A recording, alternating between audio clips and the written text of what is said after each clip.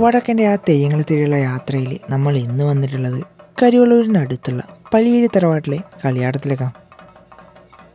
വെറും ഒരു കളിയാട്ടം എന്ന് പറഞ്ഞിട്ട് ഞാനിതിനെ കുറച്ച് കാണുന്നില്ല. കാരണം ഏകദേശം 100 വർഷത്തിന് ശേഷമാണ് ഇവിടെ തെയ്യം നടക്കുന്നത്. അതുകൊണ്ട് പെരുങ്കളിയാട്ടം എന്ന് തന്നെ നമുക്കിതിനെ വിശേഷിപ്പിക്കാം. ഏകദേശം 39 തെയ്യങ്ങളാണ് പെരുങ്കളിയാട്ടത്തിൻ്റെ ഭാഗമായിട്ട് ഇവിടെ കെട്ടിയടിക്കുന്നത്. പെരുങ്കളിയാട്ടത്തിൻ്റെ ഭാഗമായിട്ട് ആദ്യത്തെ ദിവസം അരങ്ങിലെത്തുന്ന തെയ്യങ്ങളാണ് ഇന്ന് ഞാൻ നിങ്ങൾക്ക് മുമ്പിൽ പരിചയപ്പെടുത്തി തരാനായിട്ട് പോകുന്നത്. പെരുങ്കളിയാട്ടത്തിൻ്റെ ഭാഗമായിട്ട് അരങ്ങിലെത്തുന്ന ആ 39 തെയ്യങ്ങളിൽ ആദ്യത്തെ തെയ്യായ അച്ഛൻ തെയ്യത്തെയാണ് ഇപ്പോൾ നമുക്ക് കണ്ടുകൊണ്ടിരിക്കുന്നത്.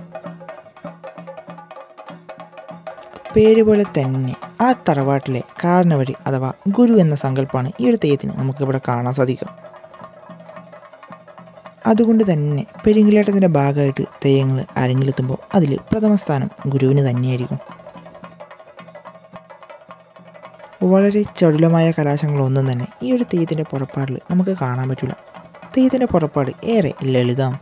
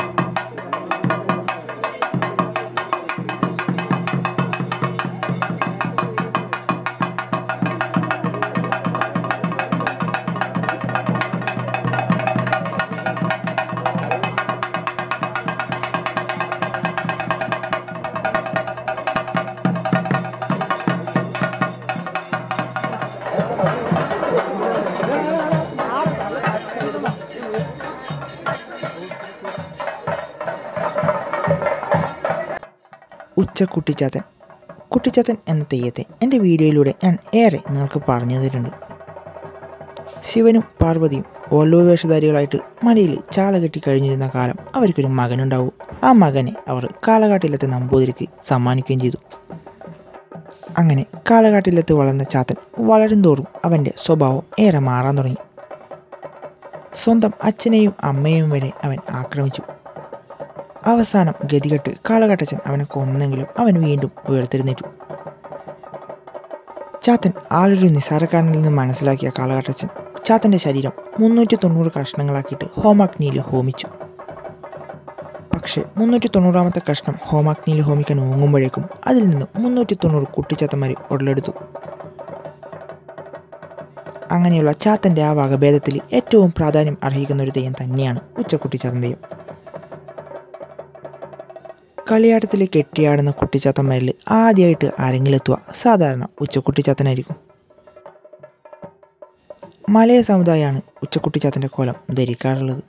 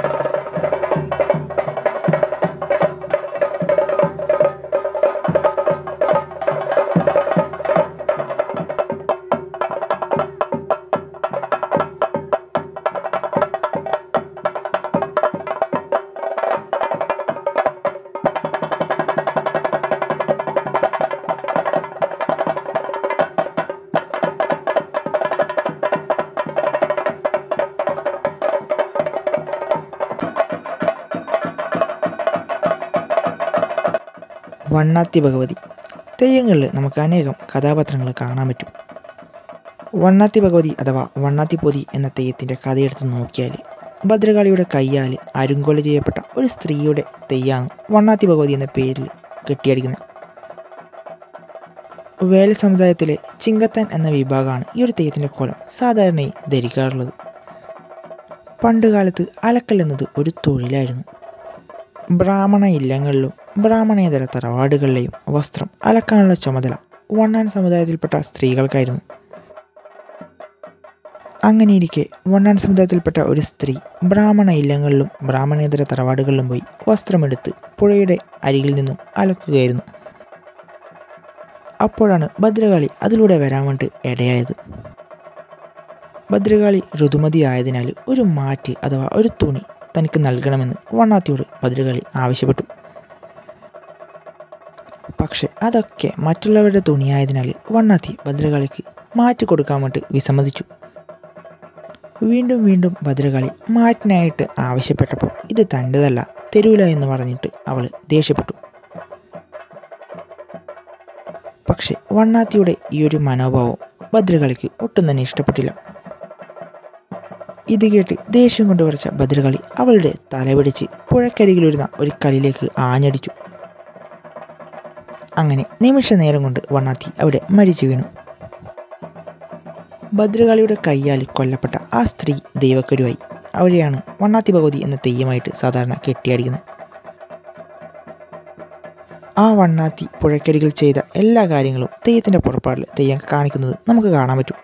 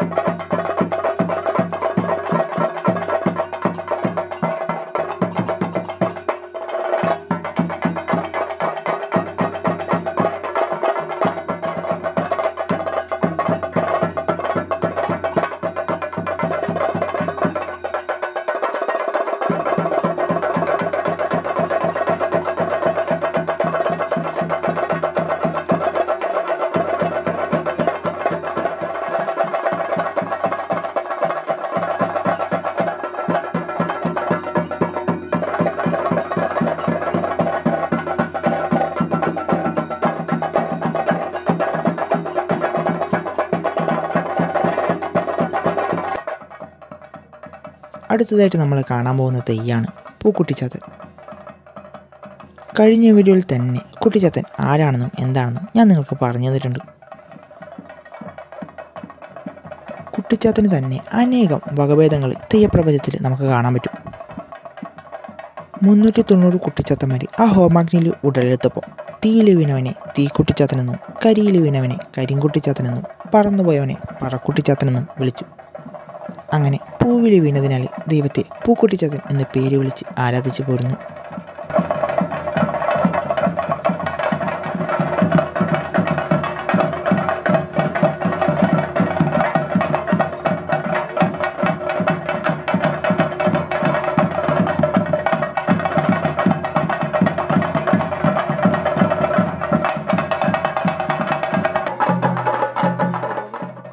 പെരുങ്കളിയാട്ടത്തിൽ 5ാമതായിട്ട് അരങ്ങിലെത്തിയ തെയ്യാണ് വൈരജാതൻ.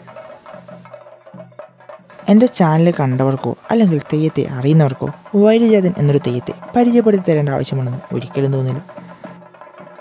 ഈ തെയ്യം തന്നെ വീരഭദ്രൻ, മലരാജൻ, രക്തജാതൻ എന്നിങ്ങനെ പല പേരുകളിൽ അറിയപ്പെടുന്നുണ്ട്.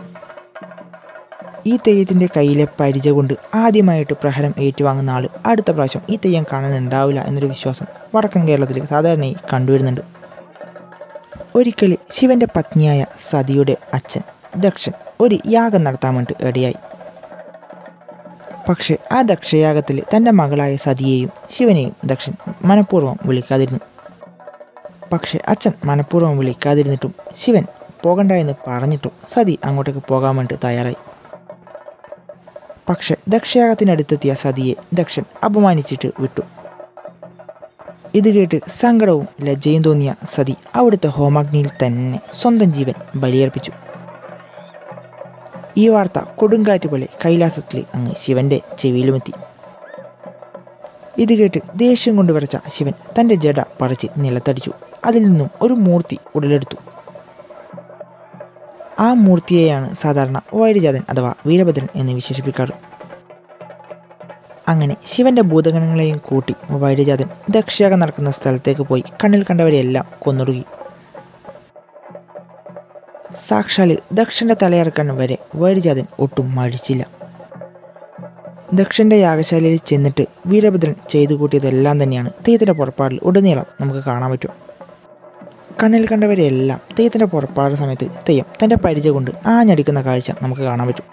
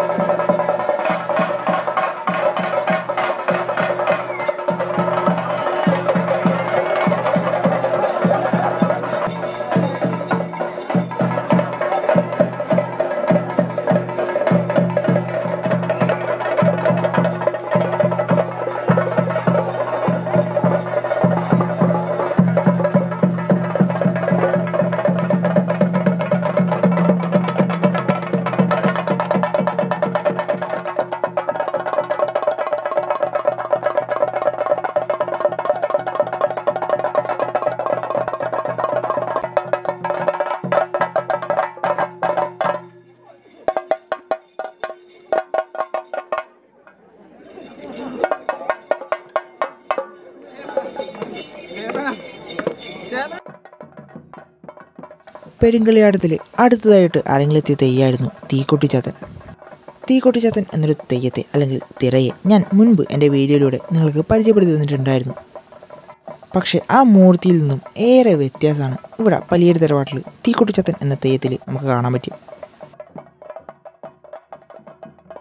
ഇനിയും കുട്ടിച്ചാത്തൻ എന്ന മൂർത്തിയെ നിങ്ങൾക്ക് പറഞ്ഞ് മനസ്സിലാക്കി തരേണ്ട ആവശ്യമുണ്ടെന്ന് ഒരിക്കലും തോന്നില്ല. എന്നാലും അറിയാത്തവർക്ക് വേണ്ടിയിട്ട് വള്ളുവ വേഷം ധരിച്ച ശിവൻ്റെ പുത്രനായിട്ടാണ് കുട്ടിച്ചാത്തൻ്റെ സങ്കല്പം. അങ്ങനെ പുത്രനെ ശിവൻ കാളകാട്ടച്ഛന് സമ്മാനിക്കുകയും കാളകാട്ടച്ഛൻ്റെ ലാളനയിൽ അവൻ വളരുകയും ചെയ്തു. പക്ഷെ വളർന്നു വരുന്നോറും അവൻ്റെ കുസൃതികൾ കൂടിക്കൊണ്ടേയിരുന്നു. അച്ഛനെയും അമ്മയെയും വരെ ആക്രമിച്ച അവനെ അവസാനം കാളകാട്ടച്ചൻ ഗതികെട്ട് കൊന്നു. പക്ഷെ ചാത്തൻ വീണ്ടും ഉയർത്തെഴുന്നേറ്റു. ഇവൻ ആളുടെ ചില്ലറക്കാരനെന്ന് മനസ്സിലാക്കിയ കാളകാട്ടച്ചൻ 40 ദിവസം നീണ്ടു നിൽക്കുന്ന ഹോമം നടത്തി. 41ാമത്തെ ദിവസം അവനെ 390 കഷ്ണമാക്കിയിട്ട് ആ ഹോമാഗ്നിയിൽ ഹോമിച്ചു. 390ാമത്തെ കഷ്ണം ആ ഹോമാഗ്നിയിൽ ഹോമിക്കാൻ ഓങ്ങുമ്പോഴേക്കും അതിൽ നിന്നും 390 കുട്ടിച്ചാത്തന്മാർ ഉടലെടുത്തു. അങ്ങനെ 390 കുട്ടിച്ചാത്തന്മാർ ഉടലെടുത്തപ്പോൾ കരിയിലെ വീണവനെ കരിങ്കുട്ടിയെന്നും പറന്നുപോയവനെ പറക്കുട്ടിയെന്നും പൂവിൽ വീണവനെ പൂക്കുട്ടിയെന്നും പേര് വിളിച്ചു. അങ്ങനെ തീയിൽ വീണത് കൊണ്ടാണ് ഈ തെയ്യത്തിന് തീക്കുട്ടിച്ചാത്തൻ എന്ന് പേര് വന്നതെന്ന് വിശ്വസിക്കുന്നു. മലയ സമുദായം തന്നെയാണ് തീക്കുട്ടിച്ചാത്തൻ എന്ന തെയ്യത്തിൻ്റെ കോലവും ഇവിടെ ധരിക്കുന്നത്.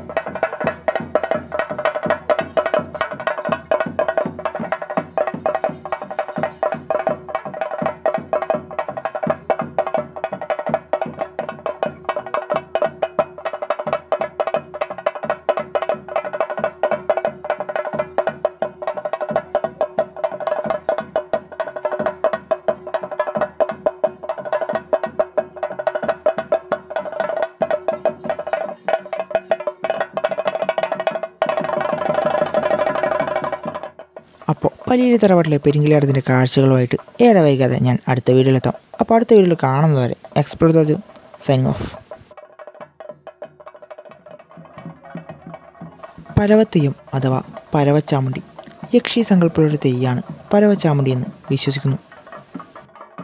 വേല സമുദായത്തിൽപ്പെട്ട ചിങ്കത്താൻ വിഭാഗക്കാർക്കാണ് ഇവിടെ പരവച്ചാമുണ്ടിയുടെ കോലം ധരിക്കാനുള്ള അവകാശം. ഏകദേശം 5 മണിയോടാവാനാവുമ്പോഴാണ് പരവച്ചാമുണ്ടിയുടെ പുറപ്പാട് ഇവിടെ അരങ്ങേറുക. കെട്ടിലും മട്ടിലും പുറപ്പാടിലും തെയ്യത്തിന് ഏകദേശം കരിഞ്ചാമുടിയുടെ പുറപ്പാടുമായിട്ട് ഏറെ സാമ്യം നമുക്ക് കാണാൻ പറ്റും. പണ്ട് ദേവാസുര യുദ്ധം നടക്കുന്ന സമയത്ത് അവിടുത്തെ ചോരച്ചാലുകളിൽ നിന്നും ഉയർകൊണ്ട ദേവതയാണ് പരവ എന്ന് വിശ്വസിക്കുന്നു. ഓല കൊണ്ടുണ്ടാക്കിയ ഒരു അരയോടെയും പുള്ളിക്കൊത്ത് മുഖത്തെഴുത്തും എകിറും ഓലക്കാതും തലയിൽ ഒരു ചെറിയ മുടിയും അണിഞ്ഞിട്ടാണ് പരവത്തെയ്യത്തിൻ്റെ പുറപ്പാട് നമുക്ക് കാണാൻ പറ്റും. കാണുന്ന ആരെയും അല്പം ഒന്ന് പേടിപ്പിക്കുന്നത് തന്നെയാണ് പരവത്തെയ്യത്തിൻ്റെ പുറപ്പാട്.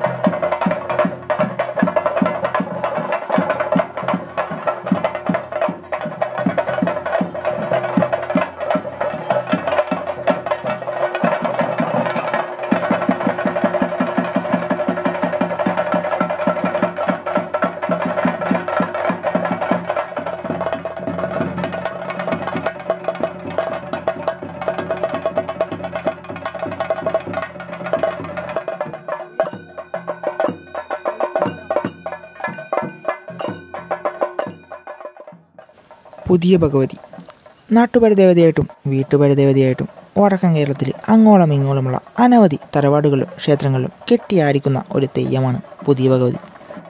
തെയ്യത്തിൻ്റെ കഥയെടുത്ത് നോക്കിയാൽ ഒരു പുരാണ അംശം കലർന്ന കഥയായിരിക്കും നമുക്ക് കാണാൻ പറ്റുക. പരമശിവൻ്റെ കണ്ണിൽ നിന്നും പൊടിച്ചുണ്ടായ ചേരമ്പ മൂത്തവളും ഇളയോളം കാരണം ദേവലോകത്ത് ആകെ വസൂരി പടർന്നു പിടിച്ചു. ഇവരുടെ ഈ പ്രവൃത്തി ഇഷ്ടപ്പെടാതിരുന്ന മഹാദേവൻ മക്കൾക്ക് പൊൻചിലമ്പും തേര് നൽകിയിട്ട് ഭൂമി ലോകത്തേക്ക് പറഞ്ഞയച്ചു. പക്ഷെ അവർ ഭൂമിയിലെത്തിയിട്ട് ഭൂമിയിലെ മനുഷ്യന്മാർക്ക് മുഴുവൻ വസൂരി പടർത്തി.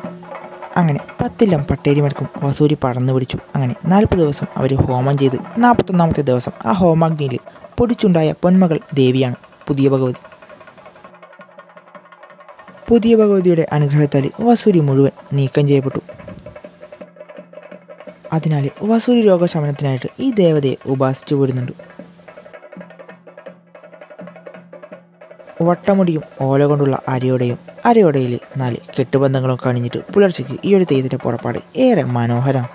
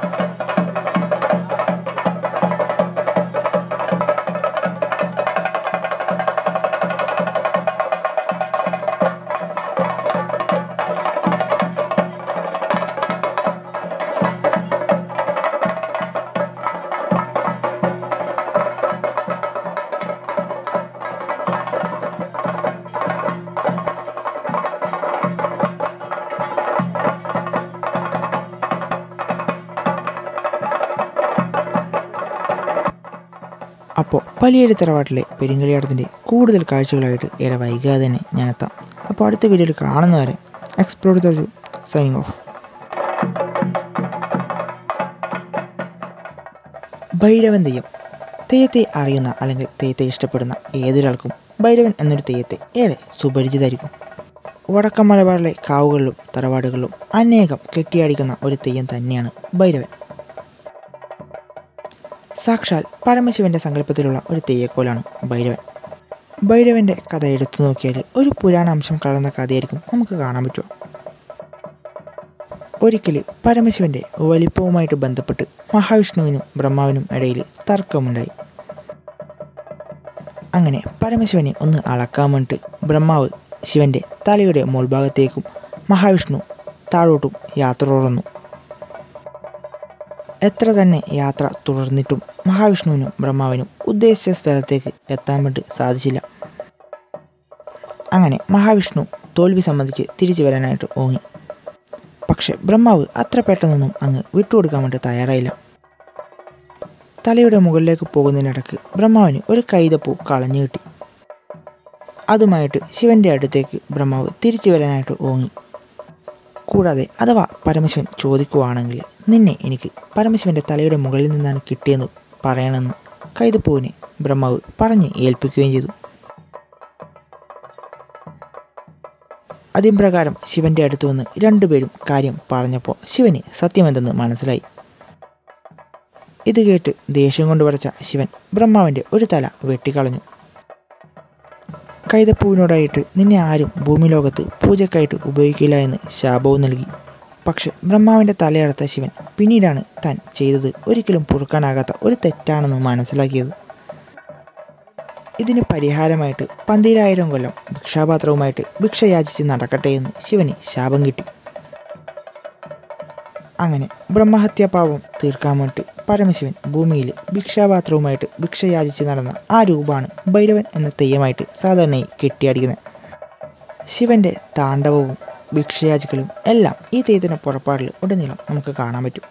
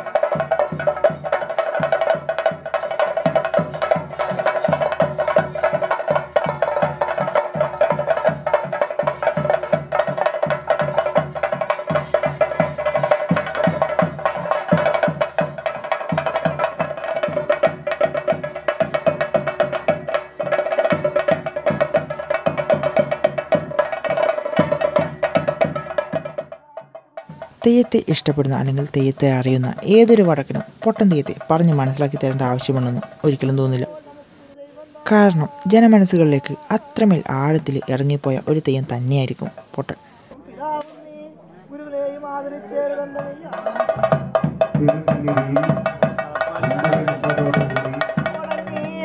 പരമശിവസ്യവതാരമുറ്റുവന്നേ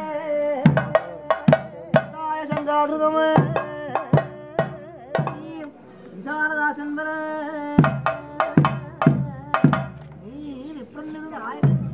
രണ്ടാള രാജശരംഭമേ തുണക്കെന്നേ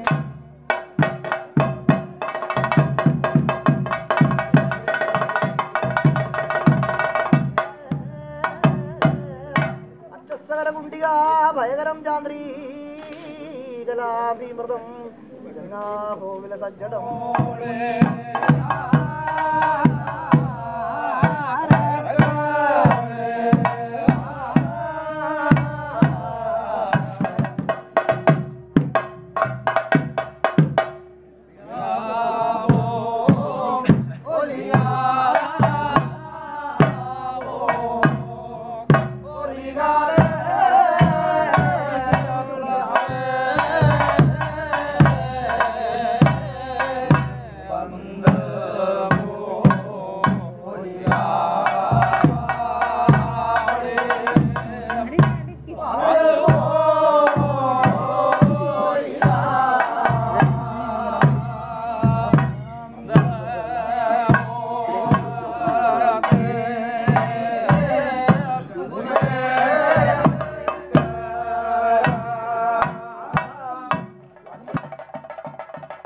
സർവജ്ഞപീഠം കയറാൻ വേണ്ടി പോകുന്ന ശ്രീ ശങ്കരാചാര്യൻ്റെ മനസ്സിൽ അജ്ഞാനത്തിൻ്റെ അവസാന കണിക പോലും ഇല്ലെന്ന് ഉറപ്പുവരുത്താൻ വേണ്ടി പരമശിവൻ പുലിയൻ്റെ വേഷം ധരിച്ച് ശങ്കരൻ്റെ മുന്നിൽ പ്രത്യക്ഷപ്പെട്ടു. താൻ പോകുന്ന വഴിക്ക് ഒരു പുലിയൻ തനിക്ക് നേർ വരുന്നത് കണ്ട് ശങ്കരൻ ആദ്യമൊന്ന് അമ്പരന്നുപോയി. കാരണം ജാതീയത അത്രമേൽ ആഴത്തിൽ കൊടികുത്തി വാണിരുന്ന കാലായിരുന്നു അത്. കണ്ട മാത്രമേ ശങ്കരൻ അവനോട് മാറി നിൽക്കാൻ വേണ്ടി പറഞ്ഞു. പക്ഷെ സാധാരണ പുലയ സമുദായത്തിലെ യുവാക്കളെ പോലെ അവൻ മാറി നിൽക്കാൻ വേണ്ടി തയ്യാറായില്ല. ശങ്കരൻ അവനോട് മാറി നിൽക്കാൻ വേണ്ടി ആവശ്യപ്പെട്ടപ്പോൾ അവൻ കുറച്ച് ചോദ്യങ്ങൾ ശങ്കരാചാര്യരോട് തിരിച്ചു ചോദിച്ചു.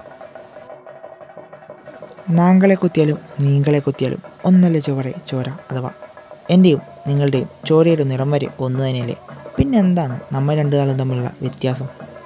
ഇങ്ങനെ തുടങ്ങി ശങ്കരനെ ഉത്തരം മുട്ടിക്കുന്ന അനേകം ചോദ്യങ്ങൾ ആ പുലയൻ ശങ്കരനോടായി ചോദിച്ചു. ഇത്രയും ചോദ്യങ്ങൾ പുലിയൻ്റെ പക്കൽ നിന്നും കേട്ടപ്പോൾ തൻ്റെ മുന്നിൽ വന്നത് വെറുമൊരു ചണ്ടാളനല്ല എന്ന് ശങ്കരൻ മനസ്സിലാക്കി. അങ്ങനെ ശങ്കരാചാര്യൻ്റെ അഭ്യർത്ഥന പ്രകാരം ശിവൻ തൻ്റെ പൂർണ്ണരൂപം അവന് മുമ്പിൽ കാണിക്കുകയും അവനെ അനുഗ്രഹിച്ച് അവിടുന്ന് യാത്രയാവുകയും ചെയ്തു. അങ്ങനെ സർവജ്ഞപീഠം കയറാനായിട്ട് പോകുന്ന ശങ്കരാചാര്യരുടെ മനസ്സിൽ അജ്ഞാനത്തിൻ്റെ അവസാന കണിക പോലും ഇല്ലെന്ന് ഉറപ്പാക്കാൻ വേണ്ടി പരമശിവൻ അവനെ പരീക്ഷിക്കാനായിട്ട് എടുത്ത ആ പുലിയ വേഷം തന്നെയാണ് പൊട്ടൻതെയ്യം എന്ന പേരിൽ വടക്കൻ്റെ ജനത അവരുടെ ദൈവമായിട്ട് കെട്ടി ആരാധിച്ച് വരുന്നത്.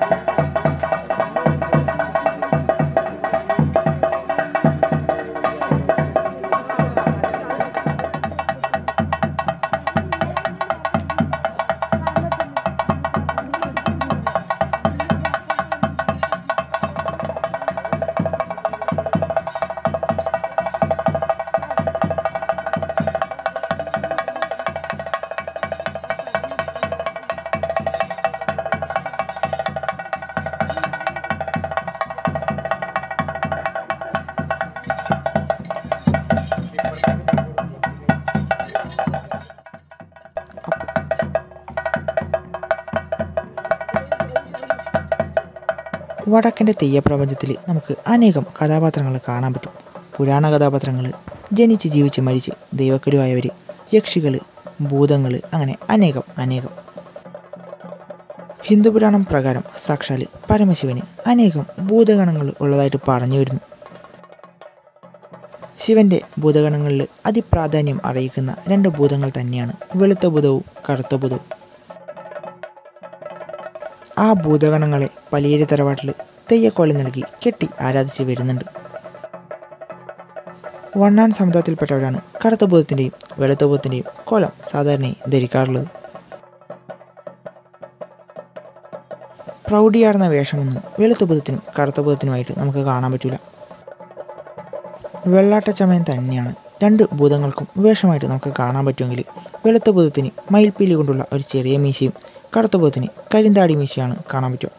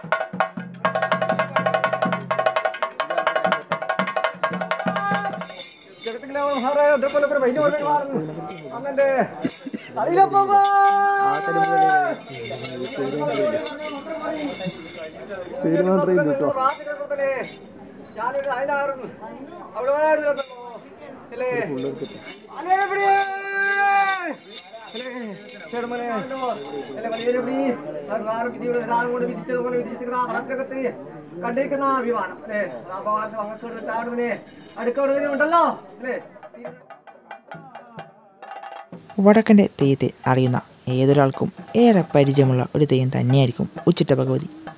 ഉച്ചിട്ട എന്ന തെയ്യത്തെ 2 വട്ടം ഞാൻ എൻ്റെ ചാനലിൽ പരിചയപ്പെടുത്തി തന്നിട്ടുണ്ടായിരുന്നു. പലിയേരി തറവാട്ടിൽ ഏറെ പ്രാധാന്യത്തോടെ ഉച്ചിട്ട ഭഗവതിയെ തെയ്യക്കോലത്തിൽ കെട്ടി ആരാധിച്ച് വരുന്നുണ്ട്. മലയ സമുദായത്തിനാണ് ഉച്ചിട്ട തെയ്യത്തിൻ്റെ കോലം ധരിക്കാനുള്ള അവകാശം. ഞാൻ പണ്ട് സൂചിപ്പിച്ചതുപോലെ മറ്റ് തെയ്യങ്ങളിൽ നിന്നും ഉച്ചിട്ട തെയ്യത്തെ വ്യത്യസ്തമാക്കുന്നത് തെയ്യത്തിൻ്റെ ആ സംസാര ശൈലി തന്നെയാണ്. തെയ്യത്തിൻ്റെ പുറപ്പാടിലുടനീളം തെയ്യം സ്ത്രീകൾ സംസാരിക്കുന്നത് പോലെ തന്നെയാണ് സംസാരിക്കുക. ഉച്ചിട്ട തെയ്യത്തിൻ്റെതായിട്ട് അനേകം കഥകൾ സാധാരണ പറഞ്ഞു വരുന്നുണ്ട്. അതിൽ ഏറ്റവും കൂടുതൽ പറഞ്ഞു കേൾക്കുന്നത് പരമശിവൻ്റെ ആ ശക്തിയായിട്ട് തന്നെയാണ്. അങ്ങനെ തീയിലിരുന്ന് ഉച്ചത്തിൽ അട്ടഹസിച്ചതിനാൽ ഉച്ചിട്ട ഭഗവതി എന്ന് പേരുനാമം കൊണ്ടുവന്ന് പറഞ്ഞു വരുന്നു. അതുകൂടാതെ കംസൻ്റെ കാരാഗൃഹത്തിൽ കൃഷ്ണൻ്റെ പകരം കംസൻ കൊല്ലാനായിട്ട് ഓങ്ങുന്ന ആ പെൺകുഞ്ഞായ യോഗമായ ദേവിയായിട്ടും ഈ തെയ്യത്തെ പറഞ്ഞു വരുന്നുണ്ട്. ഏതൊരു തെയ്യപ്രേമിക്കും അത്രമേൽ ഇഷ്ടപ്പെട്ട തെയ്യങ്ങളിൽ ഒന്ന് തന്നെയായിരിക്കും ഉച്ചിട്ട.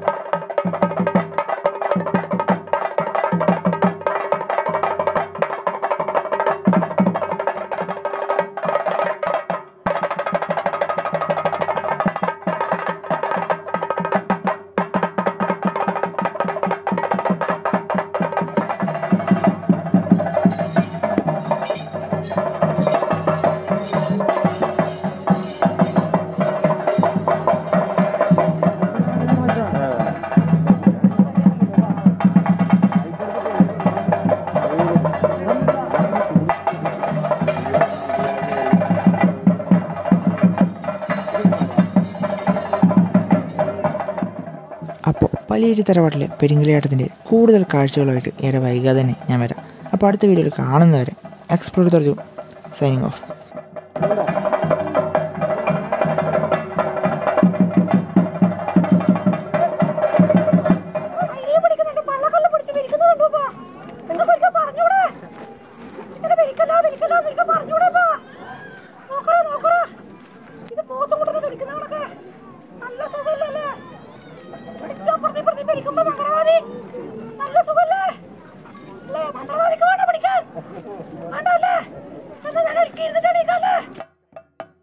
കളിയാട്ടത്തിൻ്റെ ഭാഗമായിട്ട് അരങ്ങിലെത്തുന്ന കുട്ടിച്ചാത്തനോളം തന്നെ പ്രാധാന്യമുള്ള ഒരു തെയ്യാണ് കാട്ടുമാടത്ത് കരുവാൾ ഭഗവതി.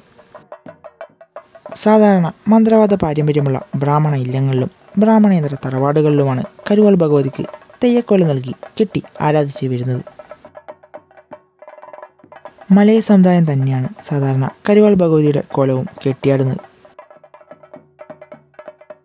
പരമശിവനും പാർവതിയും വള്ളോ വേഷധാരികളായിട്ട് മലയിൽ കുടിൽ കെട്ടിക്കഴിഞ്ഞിരുന്ന കാലം അവർക്ക് ഒരു ആൺകുഞ്ഞ് പിറന്നുവെന്നും അവർ ആ ആൺകുഞ്ഞിനെ കാളകാട്ടച്ചന് സമ്മാനിച്ചുവെന്നും ചാത്തൻ്റെ കഥയിൽ ഞാൻ പറഞ്ഞിട്ടുണ്ടായിരുന്നു. ആ കാളമേഘ കരിനിറം പൂണ്ട ആൺകുഞ്ഞു കൂടാതെ ഒരു പിഞ്ചോമന പെൺപൈതൽ കൂടി അവർക്ക് ജനിച്ചു. അങ്ങനെ വള്ളോ വേഷം പൂണ്ട ശിവനും പാർവതിക്കും പിറന്ന ആ പെൺപൈതലാണ് കാട്ടുമാടത്ത് കരുവാളമ്മ. കുട്ടിച്ചാത്തനെ പരമശിവൻ കാളകാട്ടച്ചന് സമ്മാനിച്ചെങ്കിൽ കരുവാള് നേരെ ചെന്നെത്തിയത് കാട്ടുമാടം ഇല്ലത്തിലേക്കായിരുന്നു. അതിനാൽ കരുവാൾ ഭഗവതിയുടെ ആരുടെ സ്ഥാനമായിട്ട് പറഞ്ഞു വരുന്നത് കാട്ടുമാടം ഇല്ലമാണ്. അതുകൊണ്ടാണ് ഈ തെയ്യത്തെ കാട്ടുമാടത്ത് കരുവാളമ്മ എന്ന് വിശേഷിപ്പിക്കുന്നത്.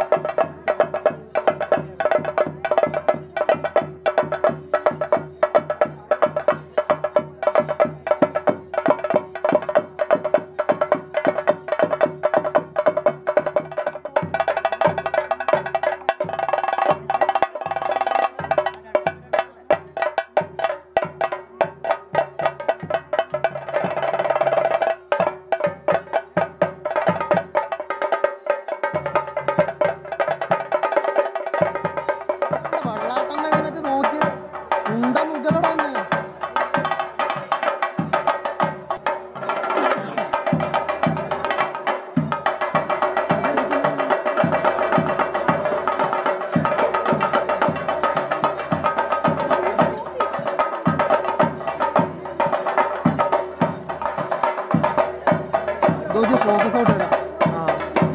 അതുകൊണ്ട് പ്രശ്നം കാണിക്കും.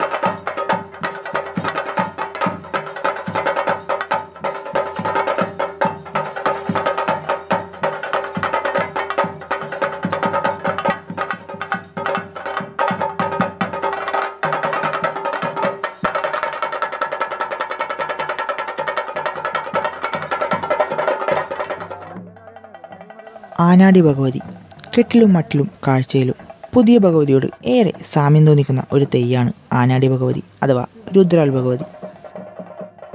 പക്ഷെ പുതിയ ഭഗവതിയുടെ കോലം സാധാരണയായി ധരിക്കാറുള്ളത് വണ്ണാൻ സമുദായമാണെങ്കിൽ രുദ്രാൽ ഭഗവതിയുടെ കോലം ധരിക്കാനുള്ള അവകാശം വേല സമുദായത്തിലെ ചിങ്കത്താൻ വിഭാഗത്തിനാണ്. കെട്ടിലും മട്ടിലും മാത്രമല്ല പുതിയ ഭഗവതിയുടെ കലാശങ്ങളെല്ലാം തന്നെയാണ് നമുക്ക് ഈ തെയ്യത്തിൻ്റെ പുറപ്പാടിലും കാണാൻ പറ്റും.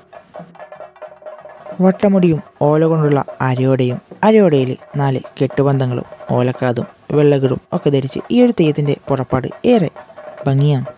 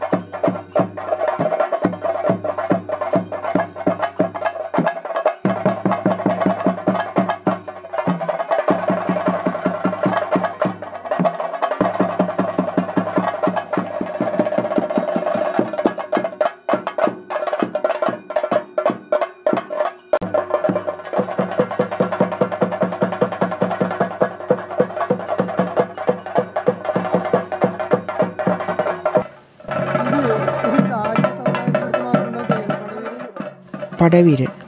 വീരപുരുഷ സങ്കല്പമുള്ള ഒരു തെയ്യക്കോലാണ് പടവീരൻ തെയ്യം. വടക്കൻ മലബാറിൽ അനേകം കാവുകളിലും കഴകങ്ങളിലും ഈ ഒരു തെയ്യത്തിന് കെട്ടിക്കോലം നൽകി ആരാധിച്ച് വരുന്നുണ്ട്.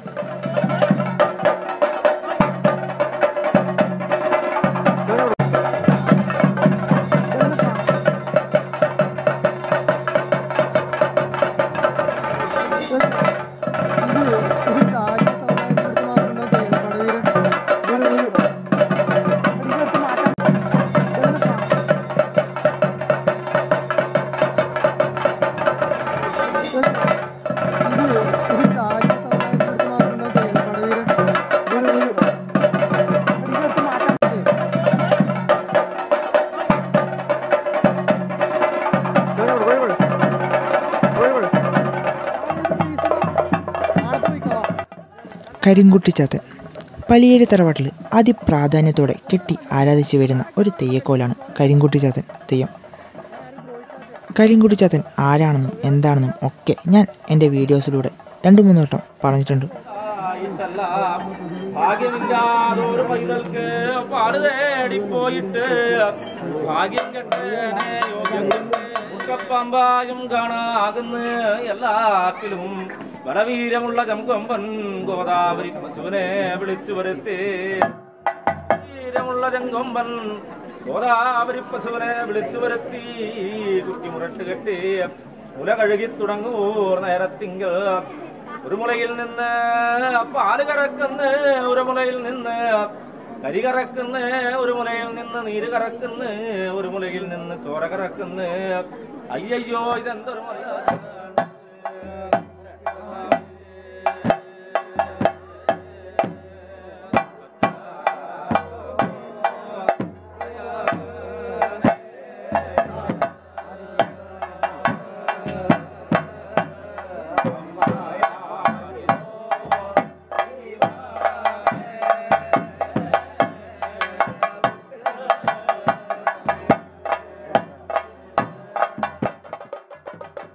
തെയ്യത്തെ അറിയുന്ന അല്ലെങ്കിൽ തെയ്യത്തെ ഇഷ്ടപ്പെടുന്ന ഏതൊരു വടക്കനും കുട്ടിച്ചാത്തൻ അഥവാ കരിങ്കുട്ടിച്ചാത്തൻ എന്ന തെയ്യത്തെ അറിയാതിരിക്കില്ല. അതുകൊണ്ട് വീണ്ടും വീണ്ടും കുട്ടിച്ചാത്തൻ ആരാണെന്നും എന്താണെന്നും ഞാൻ പറഞ്ഞുകൊണ്ടേയിരിക്കേണ്ട ആവശ്യമുണ്ടെന്ന് തോന്നുന്നില്ല. എന്നാലും അതറിയാത്തവർക്ക് വേണ്ടി ചുരുക്കി ഞാൻ ഒന്നുകൂടി ഒന്ന് പറഞ്ഞുതരാം. ശിവനും പാർവതിയും വള്ളുവ വേഷം ധരിച്ചിട്ട് മലയിൽ കുടിൽ കെട്ടി കഴിഞ്ഞിരുന്ന കാലം. അങ്ങനെ അവർക്ക് ഒരു ആൺകുഞ്ഞ് ജനിച്ചു. പക്ഷെ ഭൂമിലോകത്ത് ജനിച്ചതിനാൽ അവനെ കൈലാസത്തിലേക്ക് കൊണ്ടുപോകാൻ സാധിക്കില്ല. അങ്ങനെ അവനെ മക്കളില്ലാതിരുന്ന കാളകാട്ടുതന്ത്രിക്ക് ശിവൻ സമ്മാനിച്ചു. പക്ഷെ വളർന്നു വരുന്നോറും അവൻ്റെ വികൃതികൾ ഏറെ കൂടാൻ തുടങ്ങി. അവൻ തന്നെ ശിക്ഷിച്ച ഗുരുവിനെ കൊല്ലുകയും അച്ഛനെയും അമ്മയെയും വരെ ആക്രമിക്കുകയും ചെയ്തു. അവസാനം ചാത്തനെ കൊണ്ട് സഹികെട്ട കാളകാട്ടച്ഛൻ അവനെ കൊല്ലാൻ വേണ്ടി കാടന്മാരെ ഏൽപ്പിച്ചു. അവർ ചാത്തനെ ബലം പ്രയോഗിച്ച് വലിഞ്ഞു മുറുക്കിയിട്ട് അവരെ വാളുകൊണ്ട് ചാത്തൻ്റെ ഉടലും തലയും വെവ്വേറെയാക്കി. ചാത്തനെ കൊന്ന സന്തോഷ വാർത്ത പറയാൻ വേണ്ടി കാളകാട്ടേക്ക് ഓടി വരുമ്പോൾ അവർ കണ്ട കാഴ്ച അവരെയും കാത്ത് ചാത്തൻ കാളകാടിൻ്റെ ഉമ്മറപ്പടിയിൽ ഇരിക്കുന്നതായിരുന്നു. ദേഷ്യം കൊണ്ട് വരച്ച ചാത്തൻ അവരെ എല്ലാവരെയും കൊന്നുകളഞ്ഞു. ചാത്തൻ്റെ ചെയ്തികൾ സഹിക്കാവുന്നതിന് അപ്പുറമായപ്പോൾ മന്ത്രതന്ത്രങ്ങളിൽ അതീവ പ്രാവീണ്യമുള്ളവരെ വിളിച്ചു വരുത്തിയിട്ട് കാളകാട്ടച്ഛൻ 40 ദിവസം നീണ്ടു നിൽക്കുന്ന ഹോമം ചെയ്തു. 41ാമത്തെ ദിവസം ചാത്തൻ്റെ ശരീരം 390 കഷ്ണമാക്കിയിട്ട് ആ ഹോമാഗ്നിയിൽ ഹോമിക്കാൻ വേണ്ട ഏർപ്പാടുകൾ കാളകാട്ടച്ഛൻ ചെയ്തു. പക്ഷെ 390ാമത്തെ കഷ്ണം ഹോമാഗ്നിയിൽ ഹോമിച്ചപ്പോഴേക്കും അതിൽ നിന്നും 390 കുട്ടിച്ചാത്തന്മാർ ഉടലെടുത്തു. ദേഷ്യം കൊണ്ട് വരച്ച കുട്ടിച്ചാത്തന്മാർ ആ തന്ത്രിമാരെ എല്ലാവരെയും കൊന്നൊടുക്കി. എന്നിട്ടും ദേഷ്യം മാറാതെ അവർ പലതരത്തിലുള്ള ദ്രോഹങ്ങൾ അവിടെ വരുത്തിവെച്ചു. കുട്ടിച്ചാത്തൻ്റെ ഈ ദേഷ്യം മാറണമെങ്കിൽ കുട്ടിച്ചാത്തനെ തെയ്യമായി കെട്ടിയാടിക്കണം എന്ന് അവർ മനസ്സിലാക്കുകയും ചാലയിലെ പെരുമലയനോട് സഹായം ചോദിച്ച് കുട്ടിച്ചാത്തനെ തെയ്യമായി കെട്ടിയാടിക്കുകയും ചെയ്തു. അങ്ങനെ ആ ഹോമാഗ്നിയിൽ 390 കുട്ടിച്ചാത്തന്മാർ ഉണ്ടായപ്പോൾ തീയിൽ വീണവനെ തീക്കുട്ടിച്ചാത്തനെന്നും കരിയിൽ വീണവനെ കരിങ്കുട്ടിച്ചാത്തനെന്നും പൂവിൽ ചെന്ന് വീണവനെ പൂക്കുട്ടിച്ചാത്തനെന്നും പറന്നുപോയവനെ പറക്കുട്ടിച്ചാത്തനെന്നും പേര് വിളിച്ചു. അങ്ങനെ കരിയിൽ വീണ ആ കുട്ടിച്ചാത്തനാണ് കരിങ്കുട്ടിച്ചാത്തൻ എന്ന് വിശ്വസിക്കുന്നു. കുട്ടിച്ചാത്തന്മാരിൽ ഏറ്റവും സവിശേഷ പ്രാധാന്യം അറിയിക്കുന്ന ഒരു തെയ്യം തന്നെയാണ് കാളകാട്ട് കരിങ്കുട്ടിച്ചാത്തൻ. കുട്ടിച്ചാത്തൻ്റെ ഈയൊരു രൂപം അത്രമേൽ പ്രാധാന്യമുള്ള സ്ഥലങ്ങളിൽ, അതും വിരലിലെണ്ണാവുന്ന സ്ഥലങ്ങളിൽ മാത്രമേ നമുക്ക് കാണാൻ പറ്റൂ. അല്പം ഒന്ന് പേടിക്കാതെ കാളകാട്ട് കരിങ്കുട്ടിച്ചാത്തൻ്റെ പുറപ്പാട് ആർക്കും കണ്ടു തീർക്കാൻ വേണ്ടി സാധിക്കൂല.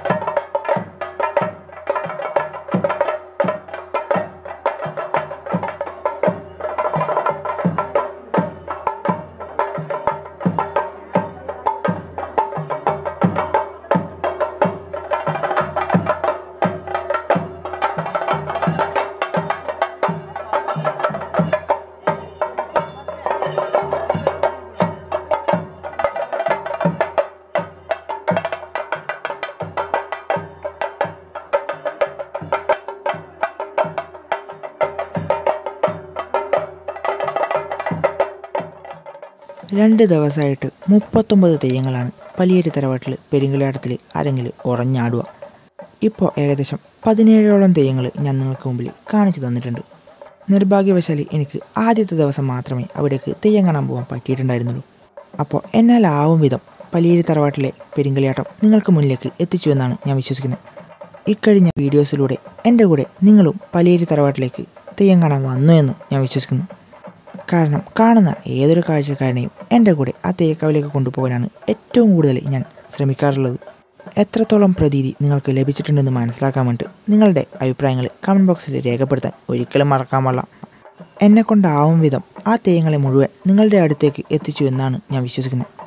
അപ്പോൾ ഈ വീഡിയോസൊക്കെ ഇഷ്ടമായെങ്കിൽ, അല്ലെങ്കിൽ ഇനിയും ഞാൻ ഇതുപോലെ നിങ്ങളെ തെയ്യക്കാവിലേക്ക് കൂട്ടിക്കൊണ്ട് പോകണമെങ്കിൽ മറക്കാതെ എൻ്റെ ചാനൽ സബ്സ്ക്രൈബ് ചെയ്യാം. കൂടാതെ തൊട്ടപ്പുറത്തുള്ള ബെല്ലൈക്കൺ ക്ലിക്ക് ചെയ്താൽ ഞാനിടുന്ന വീഡിയോസ് നിങ്ങൾക്ക് നോട്ടിഫിക്കേഷനെ കിട്ടും. അപ്പോൾ നിങ്ങൾ സബ്സ്ക്രൈബ് ചെയ്യുമെന്ന് വിശ്വസിച്ചുകൊണ്ട് തന്നെ അടുത്ത തെയ്യക്കാവിൽ വെച്ച് നമുക്ക് വേഗം തന്നെ കണ്ടുകൂട്ടാം. അടുത്ത തെയ്യക്കാവിൽ വെച്ച് കണ്ടുകൂട്ടുന്നത് വരെ എക്സ്പ്ലോർ അർജുൻ സൈനിങ് ഓഫ്.